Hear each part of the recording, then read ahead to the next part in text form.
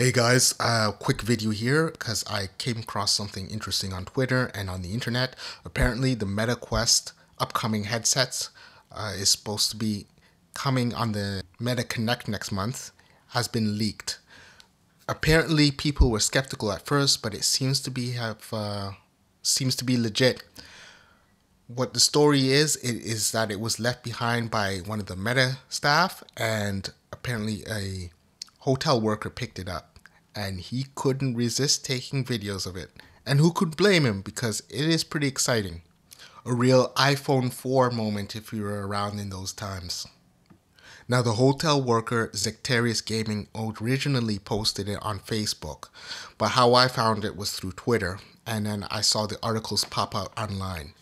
So it's interesting to see he came across a lot of interesting things that seem to line up with the schematics. Now, if you look at the shape of the headset, it lines up with the speculation that people like Sadly It's Bradley and others have posted schematic-wise on Twitter and other places online like YouTube. The controllers seem to line up in terms of the shape, and it looks pretty good. It looks pretty comfortable and high quality. The shape of the headset matches with the schematics as well. If you look at the headset here, it shows the two cameras that are at the side, which capture depth information, and the center camera, which supposedly captures color information and superimposes that on the whole picture so that the user can see mixed reality and see what is around them in full color.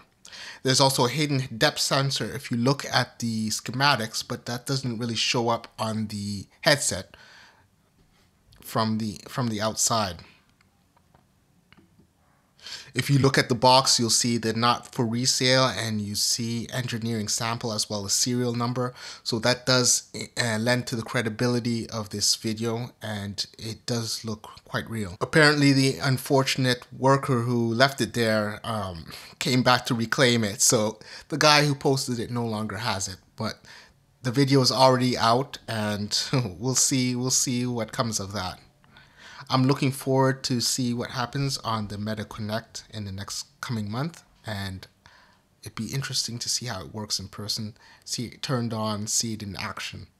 The VR space should heat up in the coming months and the coming year, as many are releasing new headsets. There's the Valve Deckard supposedly coming out, the Apple headsets probably coming near the end of this year or early next year. And it's going to be interesting. I think VR is going to explode. I think it's going to be a big step forward for the industry. So looking forward to seeing all that. And yeah, I'll definitely post it on my video and keep you guys updated.